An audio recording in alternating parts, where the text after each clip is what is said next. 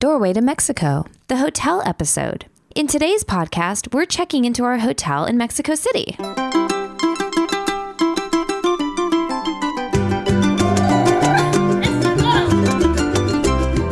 Hola y bienvenidos al portal del español de México, The Doorway to Mexican Spanish. Me llamo Paulina, ¿qué tal? ¿Cómo estás? I'm a Spanish teacher from Mexico City and I'm delighted to host this podcast program.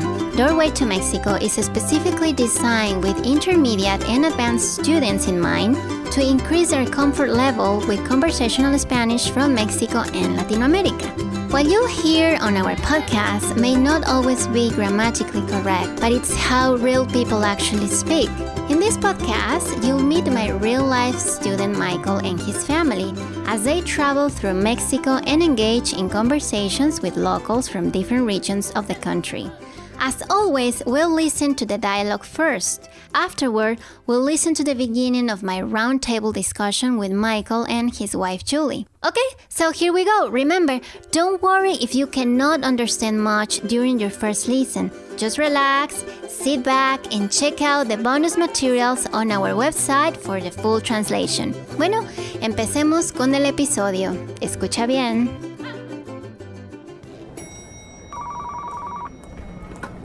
Oh, Michael, I think it's our turn.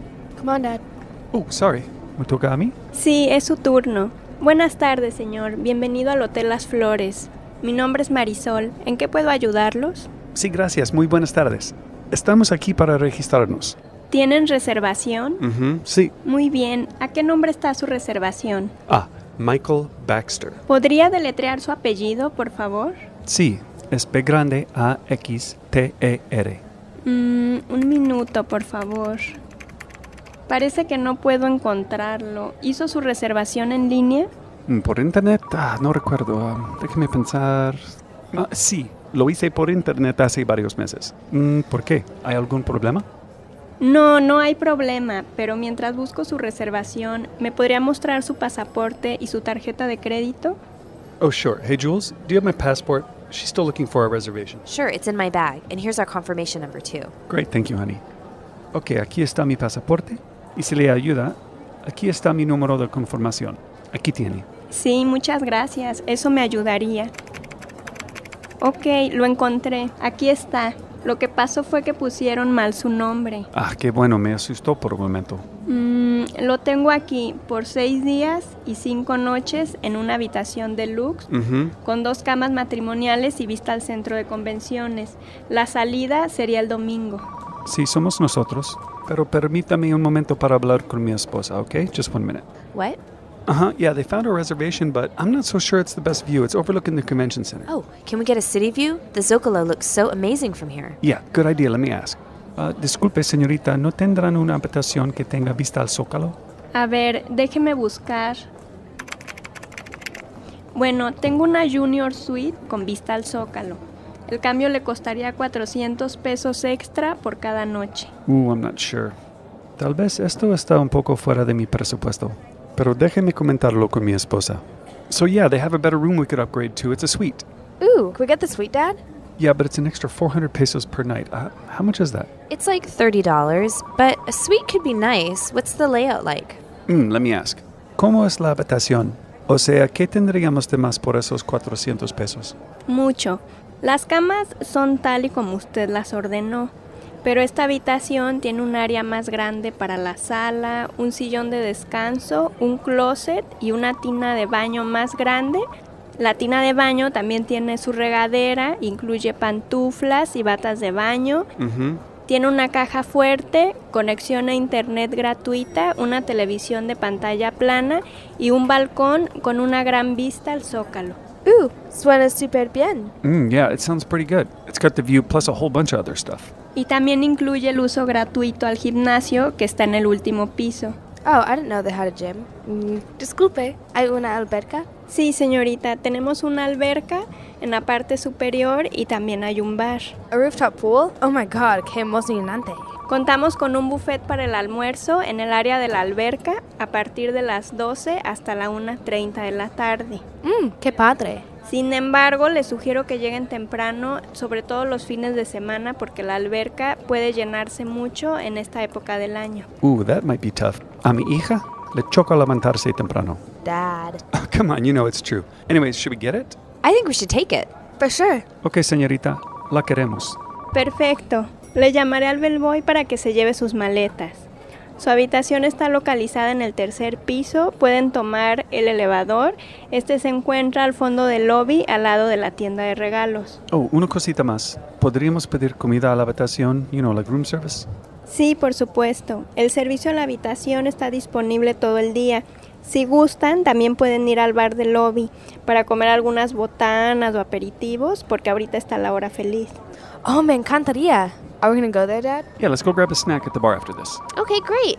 Ok. ¿Podría por favor firmar aquí y sus iniciales acá? Sí, claro. Hey, Michael, do you know what time the checkout is on Sunday? And maybe while we're here, you could arrange for a driver to take us to the airport. Oh, that's probably a good idea. Señorita, ¿a qué hora se tiene que dejar la habitación el domingo? Debe desocuparse a más tardar al mediodía, pero si necesitan más tiempo, háganoslo saber para hacer los arreglos. Gracias. Checkout time's at 12, so I guess I should probably ask to get a driver here about, Well, I think our flight's at 3 p.m., so what do you think? Why don't I ask her? Nuestro vuelo sale a las 3 de la tarde el domingo. Entonces, ¿podría hacer los arreglos para que un taxista nos pudiera llevar al aeropuerto? Por supuesto, solo marquen a la recepción al menos 24 horas antes y así tendremos listo su taxi a la hora que ustedes lo necesiten. Y si nuestro vuelo es a las 3, ¿a qué hora usted sugiere que salgamos del hotel? Pues mire, el Aeropuerto Internacional de la Ciudad de México está como a 30 minutos de aquí, pero por lo general el domingo no hay mucho tráfico. Con que salgan por lo menos 2 horas antes de la hora que tienen que documentar, pienso que es suficiente. Ok, gracias. Es lo que vamos a hacer. All right, I think I got that taken care of. Muy bien. Disculpe, señor, ¿cuántas llaves va a necesitar para la habitación? 2, por favor. Oh, déjeme ver si mi hija quiere una también. Danielle? Yeah, definitely. Claro que sí. Ok, una tarjeta más para mi hija, por favor. Ok. Y si necesitan más toallas, cobijas o almohadas, pueden pedirlas a la recepción marcando el 0. También algunas veces muchos huéspedes tienen dificultad en saber cómo usar el control de la televisión. Si necesitan ayuda, solo marquen. Ok, gracias, pero estoy seguro que voy a saber cómo. Wait, Michael, ask if there's a password for the Wi-Fi. Oh, yeah, let me see. ¿Hay alguna contraseña para poder conectarnos al internet? Ah, sí es cierto, se me olvidaba. La contraseña sería su apellido y la primera letra debe de estar en mayúscula y las otras letras en minúscula. Ok, got it. Okay, great. Ok, háganos saber si necesitan algo más y nuestro conserje con gusto les ayudará si necesitan sugerencias para restaurantes, algún tour para algún lugar turístico o boletos para eventos. Ok, muy bien. Muchas gracias por todo, señorita. De nada, señor, fue un gusto haberlos atendido. Espero que disfruten su estancia y bienvenidos. Gracias. Ok, es todo. Let's get some food, guys. Gracias. Adiós. Gracias, señorita. Wow, this lobby's so beautiful. Hola nuevamente, soy Paulina, tu anfitriona, y espero que hayas disfrutado mucho del episodio de hoy. I really hope so. And remember, to get the most out of this podcast, be sure to head over to doorwaytomexico.com for our exclusive online bonus materials. On our website, you'll find all the translations, vocabulary lessons, and tips for the cultural expressions from today's episode. And remember that it takes time and practice to become comfortable with a new language and culture. You have to be patient and be gentle with yourself. With our podcast and bonus materials, you'll be more ready for all kinds of conversations and situations with native Mexican Spanish speakers. Y bueno, ahora vámonos a la plática. Hola, ¿cómo están? Bienvenidos. Estoy bien, ¿y tú? Muy bien, estoy muy bien, gracias. ¿Y tú, Michael, cómo estás? Estoy muy bien, gracias. Ajá. ¿Y Julie, cómo estás hoy? Estoy bien, ¿y tú? Bien, gracias. Thank you for having us. Oh, claro que sí, con mucho gusto. Y hoy tenemos a Dani como invitada también con nosotros. Yes, a Muy special bien. guest. Yeah, hi Paulina, it's nice to see you. Sí, qué bueno. Today she's here. Sí, muy bien, bienvenida. Yeah. So today, I'd like to talk to you about the different Spanish that we can use to check in and check out of a hotel in Latin America. and several other things too from the dialogue from today. But on the way down here, I was talking to Danny about how she uses the word super in English and super in Spanish. Right. She uses it in a real colloquial way. And then, well, she brought up an interesting question, right? Right, honey? Yeah, so I use the word super a lot like I do in English, like how I say it's super pretty or it's super cool. Like, for instance, I describe something as being super bien, or I say I'm super feliz, or one of my favorites is me super encanta, which of course means I really, really love it. I guess my question is that pretty common or is it just me? Sí, sí, lo mismo también. Lo mismo en español. Podemos decir las mismas expresiones, como por ejemplo, suena súper bien. Suena super bien. I know I've heard my daughter say that before. Let me just ask you, using super in the same way that you do in English, is it an informal colloquial thing? Or because, like I said, I don't use it, but just because I'm... No lo consideraría como algo coloquial en sí. Sí es más informal, quizá más casual, ¿no? You do it as well, though? Sí, claro, yo también la uso. Okay. La palabra, sí. Probablemente es más entre los jóvenes, los adolescentes. Probably. Yeah, that's kind of what I thought because I've heard a lot of other kids using it and I just kind of picked it up. Sí, que dicen, estoy súper feliz, me súper encanta. Yeah, ¿no? right. So it's a little bit younger way to Sí. speak. I feel like I've heard you say that, right? Only when I'm making fun of Danny.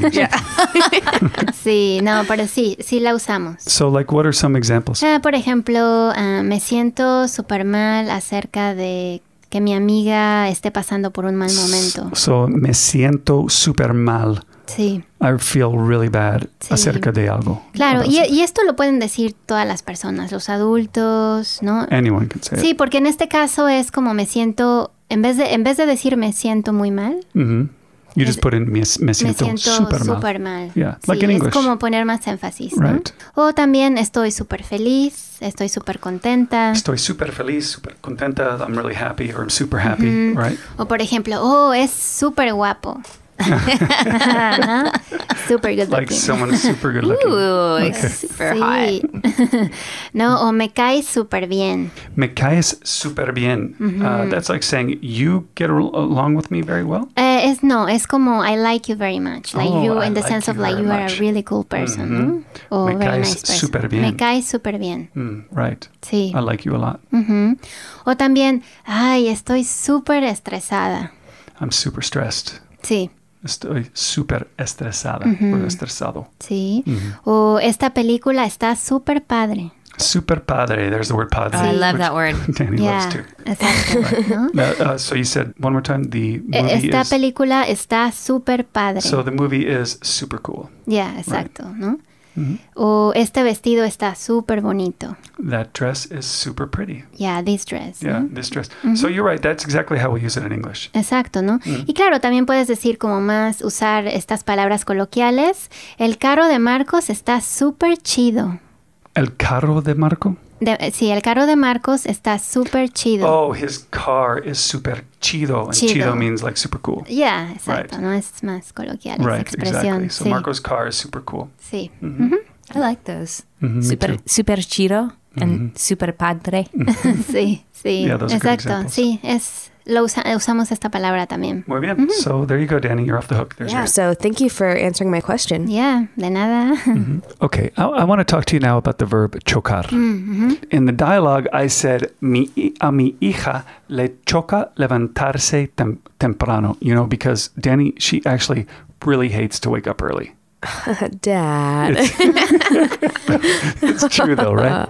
Yeah, it is. Okay, exactly. I wasn't exaggerating. I use the verb chocar, which Sí. I think is it? Me gusta mucho esa expresión que usas, ¿no? La forma como lo dices. Yes, es muy well, I learned it chistoso. from you a long time ago. Sí. But yeah, you told me that chocar, which literally I learned it as it means to crash, right? The car Sí. crashed into the fence. El carro chocó contra la valla or la cerca or whatever, right? But Sí. in Mexico, you told me they use it to mean to be annoyed or to dislike. Exacto. And that's why I said, a mi hija le choca levantarse temprano. Exactamente. Right? Sí, sí. Great. Give me some more examples on how to use chocar. Bueno, por ejemplo, me choca cuando la gente toca el claxon en el tráfico. El claxon, the horn. Me Sí. choca cuando la gente toca el claxon would mean like it annoys me or it bothers me when people beep their horn, right? Muy bien. O, por ejemplo, el sabor de los jitomates me chocaba cuando era niño, pero ahora me gusta. El sabor de los jitomates. The flavor of jitomates. And just by the way, jitomates, I'm pretty sure that's just a Mexican way of saying tomatoes. I don't think anywhere else I've heard people say, they say tomates. Tomates, but sí. jitomates in Mexico. Exactamente. Right. So, el sabor de los jitomates me chocaba cuando era niño. Sí. I hated it or I disliked it when I was a kid, pero ahora me gusta. Exacto. I like it now. Any others? Sí, me choca tener que esperar horas haciendo cola para poder pagar el teléfono. Oh, I hate waiting in line. Me choca tener que esperar. I hate to have to wait horas haciendo cola, hours in a line, right? In order para poder pagar el teléfono. Do you have to do that sometimes? Is there a long line to pay for their telephone bills? Sí, puede ser, ¿no? Para pagar algo en el banco, por ejemplo, en los bancos. Oh, es yeah, común, definitely. ¿no? Absolutely. Que tienes que esperar horas. Entonces puedes decir, ay, me choca tener que esperar en el banco horas, ¿no? Sí, absolutely. Sí, ¿no? O también me chocan los malos olores. Yes, who doesn't hate malos olores? Me chocan los malos olores. Bad smells, yes. Todo el mundo le choca. A todo el mundo. A todo el mundo, gracias. Le chocan. Le chocan los malos olores. Le chocan los malos olores. Sí. Yeah, thanks for putting this in there. Sí, gracias. Muy bien, de nada. And now there's one more thing I'd like to get into real quick before we get into the check-in, check-out traditional hotel dialogue.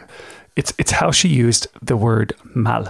It's because I learned the word mal. I learned it as to mean bad.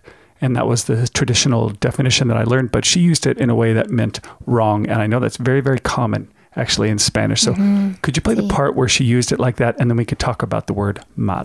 Gracias. Aquí está. Ok, lo encontré. Aquí está. Lo que pasó fue que pusieron mal su nombre. Okay, right. That's it. So she found my reservation. She said, okay, lo encontré. I found it. Aquí está. Here it is. And then she told me, lo que pasó fue, what happened was que pusieron mal su nombre. They put in your name wrong. Sí. So mal could be wrong. It could be bad. Sí. And you put in some great examples in the bonus notes this week Sí. on how different ways you translate the word mal. Could you go over a couple of those? Claro que sí. Bueno, por ejemplo, tú estás hablando español, ¿no? Sí. En México con alguien y a lo mejor crees que dijiste algo mal. Entonces puedes preguntar, ¿eso lo dije mal? Eso lo dije mal. Like, did I say that wrong? That's good for someone maybe like you, Danny. And if you're ever speaking Spanish, she's saying, and you're not sure if you said it right or if you said it incorrectly. Eso lo dije mal. Like, did I say that wrong? Right. That's a good one. Sí. Sí, claro. ¿No? O hice algo mal. Hice algo mal. I did something wrong. I did something bad. Yeah. Sí, like in a bad way, ¿no? En una forma... No lo hiciste correctamente. Yeah, you made a mistake. I did something bad. I did something wrong. Sí, ¿no? También, sí. Right. ¿No? Otro ejemplo, ¿qué pasa? ¿Hay algo que está mal con mi tarjeta de crédito? Okay, so what's the matter? Is there something wrong with my credit card? ¿Qué pasa? Hay algo que está mal Sí. con mi tarjeta de crédito. Right? Is there something wrong with it? ¿No? O también en el hotel, por ejemplo, la llave de la habitación está mal. La llave de la habitación está mal. This key for the room is wrong. Yeah, it's como the wrong room. en el sentido de que no funciona. Yeah, it's the wrong key. It doesn't work. Sí. Muy bien. ¿No? So mal can mean wrong. It Sí. can mean bad. But Sí. of course, there's other ways that I learned, like equivocado, to mean wrong. But if I were to say something like, you got it wrong, you understood that wrong. Está equivocado, ¿no? So for example, if I was talking to someone, I said, no, you got it wrong. My plane leaves at 10 o'clock. Ok, bueno, puedes decir como, no, creo que estás equivocado. Nuestro vuelo llega a las 10 de la noche. Creo que estás equivocado or equivocada, depending. I think you're wrong, Sí. right? And I think you can also say, entendiste mal, Sí, right? También. Like you understood it sí, bad. no, exacto. Creo que entendiste mal, ¿no? Nuestro Right. vuelo llega a las 10 de la Right. noche. You understood it wrong. Exactamente. Muy bien. And what if I was to say something like, I go into a theater or something and Sí. someone's sitting in, an airplane, that might happen. I say, excuse me, I think you're sitting in the wrong seat. Lo siento, pero creo que está sentado en el asiento equivocado. Asiento equivocado. Sí. Creo que está sentado en el asiento equivocado. I think you're sitting in the wrong seat. In the room. Could you also say en el asiento mal? Or would that not sound too right? No, es asiento equivocado en este caso. That's what sounds more natural. Okay, muy bien. Ya el otro no estaría incorrecto. And so what about in directions? Like, I think this is the wrong way, right? Creo que vamos mal. Exacto, creo que vamos mal, creo que este no es el camino. This isn't the right way, Creo right? que este es el camino equivocado. El camino equivocado is still like the wrong way, right? Sí. Okay, gracias. Thank you for clearing that up for me. De nada, sí, muy bien. Okay, and now right before we get back to Julie and her questions, let's just cover some real basic Spanish related to hotels. Especially, let's start with about checking in, because I know there's a lot of different ways I could have said we're here to check in. Sí. I think I said in the dialogue. Estamos aquí. Queridos amigos, pues hemos terminado este episodio por el momento. Espero que te la hayas pasado muy bien. Ojalá que sí. The rest of my conversation with Michael and Julie is available on our website as part of the bonus materials for this episode. The bonus materials also include a full translation of the dialogue from the episode, along with several extra pages of explanations and grammar tips specifically designed to give you the tools you need to sound as natural as possible. Doorway to Mexico is a labor of love, connecting different cultures through language and exploring the ever-changing world of el lenguaje mexicano. Siempre me hace muy feliz to be able to share with you this language that I love. And remember, you can also reach me for personal 101 Spanish lessons online. Just contact me at doorwaytomexico.com for more information. Y bueno, como siempre me dio muchísimo gusto haber estado aquí contigo. Espero que todos ustedes puedan visitar muy pronto mi país, mi querido México, para que puedan ver por ustedes mismos todo lo que tiene que ofrecerles. La comida, la cultura y por supuesto este bellísimo idioma. Muchísimas gracias. Hasta entonces. Adiós.